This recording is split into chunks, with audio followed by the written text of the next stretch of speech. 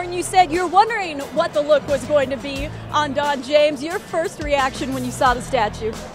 Perfect look. That was him on the sideline. That was him at practice. He was so consistent in everything that he did. So that look is going to be an intimidating look for a lot of people. His wife Carol said that is the look. Did you get that look when you're playing for him? I'm sure I did from time to time. I got that look, and I probably got him writing on his little notepad too in practice, the way he kept an eye on everything. I don't know how the guy didn't miss anything that was going on all over the football field from that tower, but he was an amazing individual. You mentioned he's a man that didn't just coach players, but he coached young men, had a huge impact on your life.